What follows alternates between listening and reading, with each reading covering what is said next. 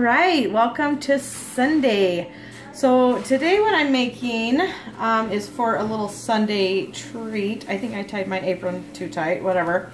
Okay, so we are going to be using our Rockcrok. This is the Rockcrok Everyday Pan. And I got this in my kit and I love it. Okay, so we are making cinnamon roll pull party thingies in it. So what I've done is I've melted my butter, kind of.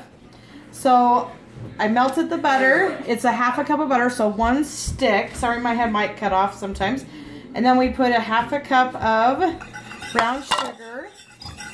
And we're just gonna stir that in with the butter.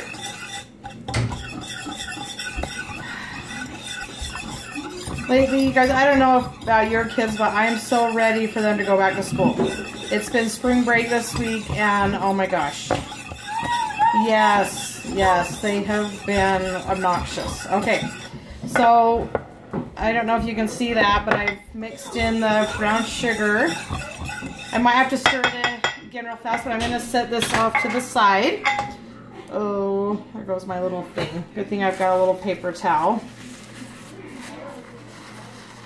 Where to put it? We'll just set it here on my paper towel out of the way. Okay, so I've got some of them cut up, but you just get 2 Pillsbury canned cinnamon rolls. And then I'm also going to, look how awesome this knife is, you guys. Look, I have a stack of cinnamon rolls and it's cutting it so slick. I really have enjoyed almost everything I have gotten in my kit or purchased. So, but I love kind of doing these videos so I can show you guys how easy the things are to use.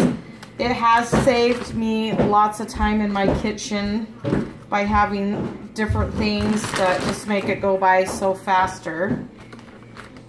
Okay, so we're going to, I just gotta cut up this real fast. So I'm gonna pause it after I get this in the oven. So you preheat your oven to 375. And they're gonna cook for 20 to 25 minutes. So what I'll probably do is pause the video and then come back, turn it back on, and show you the done product. Okay, so I've got them in a bag. And then it just says use cinnamon sugar. I have a daughter that loves cinnamon toast, so she already has some cinnamon sugar made up for me. Woo, so that's me. Throw it. Okay. I don't really know. I can't remember what the recipe said, but you can't have too much cinnamon and sugar, I don't think. So you just kind of sprinkle the cinnamon and sugar on there. And the reason I'm making these is because my husband, we made carrot cake for Easter, and I still have some cream cheese frosting I need to use. So, like, I don't know if you can see that, but I think it's covered pretty good in cinnamon and sugar. I'm just gonna hurry and stir up my brown sugar in here again and butter. So what's great about the Rockcrok is,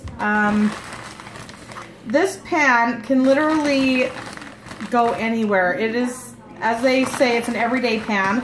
There's several different Rockcrok pans that all do the same thing, but it's completely awesome.